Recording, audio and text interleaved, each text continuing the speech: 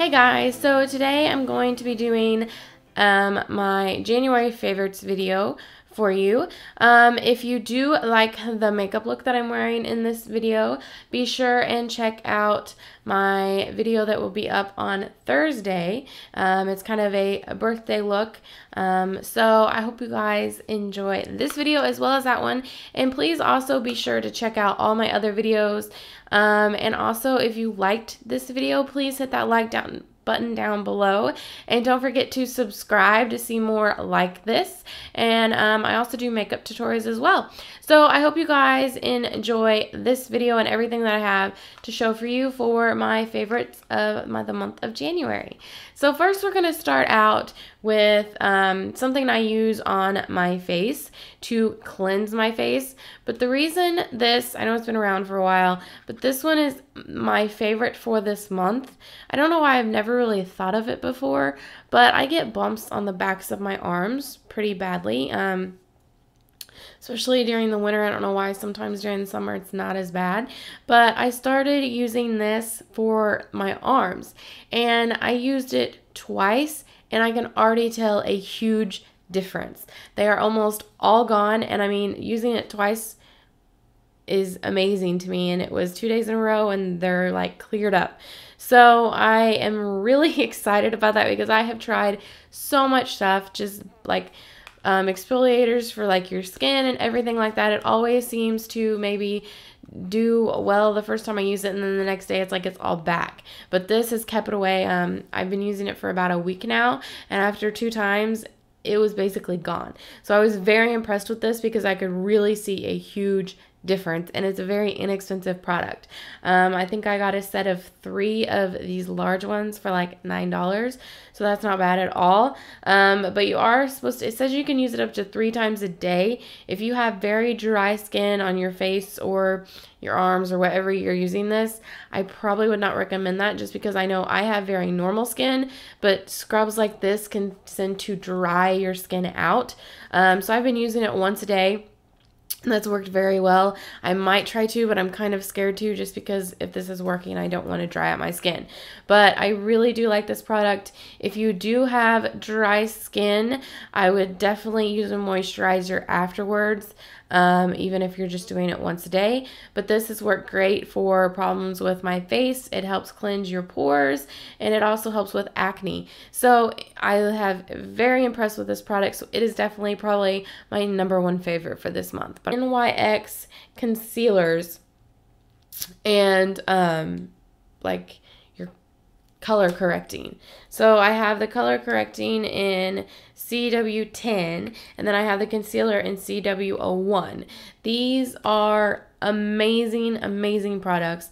I use the yellow shade to help clear up any darkness I might have under my eyes, and then I go in with the concealer shade, which is the lightest one they have in porcelain, and I use it for under my eyes to conceal any areas on my face that I want concealed. And it's also, I use it for like a highlight and concealer, the same 2-in-1, so it is great for that. I don't have to go in with a concealer and then go in afterwards with another highlighter. This works for both.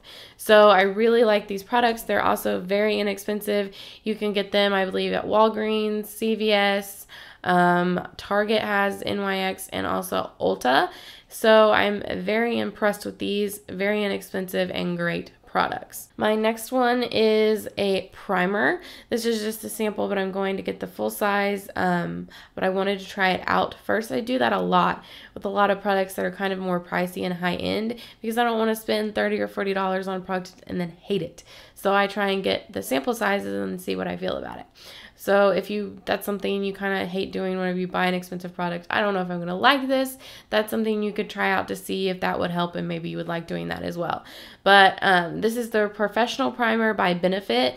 It's very smoothing. I don't use it all over my face because I don't really need it. I kind of just pat it into the areas here and in my T-zone, and then apply my Nivea Shave Balm to the rest of my face for a primer. But I really like this primer. I don't feel like it makes my foundation cakey or sticky or anything like that. It's just very smoothing and covers up those pores, any areas you might need that too.